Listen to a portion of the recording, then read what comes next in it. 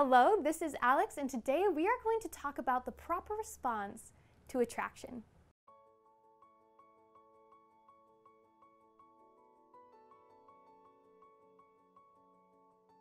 Have you ever found yourself in the presence of someone and felt inexplicably drawn towards them? Maybe everything stopped, your heart, time, reason, cue the slow motion, music, and feels, and welcome to the experience of attraction. If you have ever wondered what to do with the feelings that might arise in this experience, I am here to help with some advice you might find surprising. The proper response to attraction is falling in love. Let me explain. First of all, it is important to understand that attraction at its root is good. Why? Because attraction is a unique human experience in which we are actually drawn out of ourselves.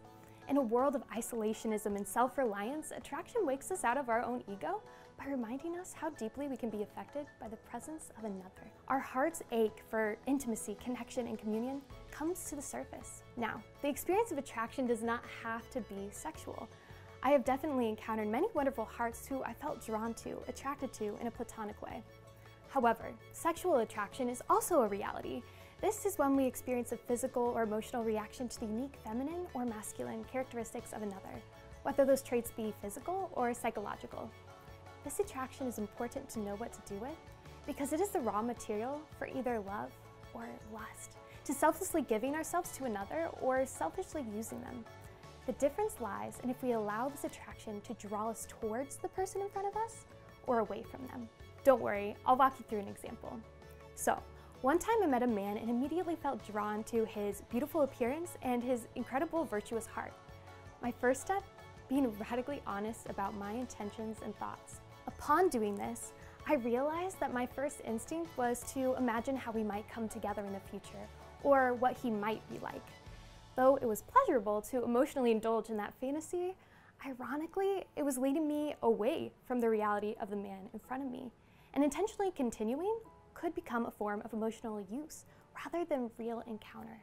Being aware of this led me to step 2, orienting my initial rush of feelings towards this man towards actually encountering the person in front of me. At its heart, attraction is not an accusation.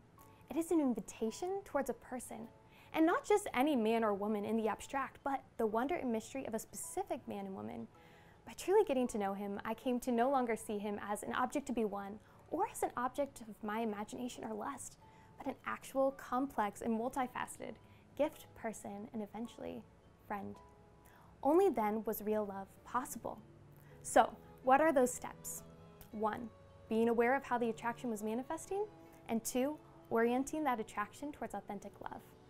Real love moves us towards something way beyond our initial rush of feelings. By willing the highest good of another, authentic love engages with everybody first and foremost as a brother and sister in Christ. This does not mean that we can't pursue someone romantically. What it does mean is that we have to take the time to ensure that our attractions are orienting us towards the good of the fullness of the person in front of us, and not towards the shell or idea of a person as an object for our emotional or physical pleasure before taking the next step.